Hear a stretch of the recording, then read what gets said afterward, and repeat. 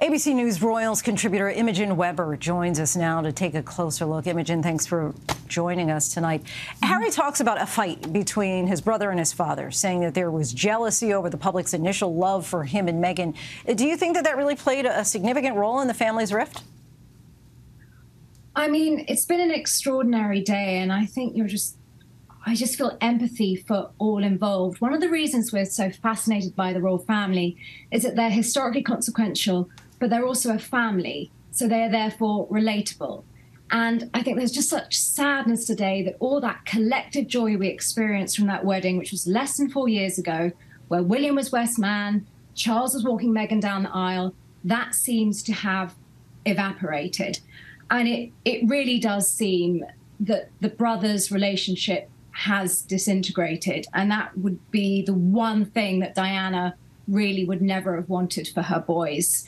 We shall see what's in that book that's coming out, Spare, at the beginning of January. Prince Harry heavily implies the palace offered up stories about him and Meghan in order to squash stories about other royals, in particular his brother. Does this sort of thing traditionally happen? I think here's the thing. British royals are not celebrities. They're public servants. They survive because of British public opinion. So they need the British press. They brief them. So I think on some levels, those briefings, leakings, and there's already a lot of nitpicking going on, probably did occur. But at the same time, on some levels, that's the deal that the royals sort of have to make because they are public servants. They are public property on some levels. Prince Harry blames the Daily Mail for Meghan's miscarriage, and the couple raises a lot of concerns about the tabloid tactics. Do you think that that will lead to any changes, perhaps, in how the royals interact with the British press? I think at the end of the day, Harry and Meghan at the moment, they need the American media, right? They need the American media on side. The British royals, they need the British media on side. I'm not sure how much will change. And I think overall, we can all have massive empathy for Harry and Meghan. I think you can't not watching this documentary. But at the same time, I do wonder if fundamentally it's not the press that are the biggest winners here. It's not the family, it's the press. We're talking about them. We're talking about their private lives again. And how healthy will that be for everybody moving forward? Who knows? Buckingham Palace has said that they have no comment on the latest 3 episodes. But do you think that now that Harry and Meghan's perspective is all out there on the table, is there any indication at all that the palace might have some regrets?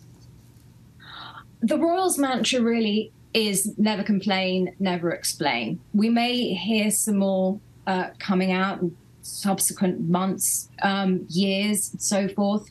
But at the same time, the Windsors, the royal family, they have their eye on history, right? They're a 1,000-year institution. And they know, they know that surviving by that mantra has always worked for them in the past. It means that the British public can project onto them what they want. So silence on some levels, being a figurehead, being slightly more silent figureheads, tends to work for the family. And I can't see that fundamentally changing. Never complain, never explain. Really fascinating family there. I'm curious, and this is kind of a crystal ball question. Do you think that the royal family might be able to hear each other's concerns and ultimately move past this deep rift? We would hope so. It was very interesting when King Charles gave his first ever speech as king, and he mentioned Harry and Meghan finding their new life in America. So the door was made clear that it was open there, and they were obviously a huge part of the Queen's funeral. I think the big question mark for everybody now is what is in Prince Harry's book at the beginning of January? And is that then a clean slate for Meghan and Harry? All right, Imogen Webber, we thank you so much for your perspective and insight. Thank you. Thank you. Hi, everyone. George Stephanopoulos here. Thanks for checking out the ABC News YouTube channel. If you'd like to get more videos, show highlights, and watch live event coverage, click on the right over here to subscribe to our channel. And don't forget to download the ABC News app for breaking news alerts. Thanks for watching.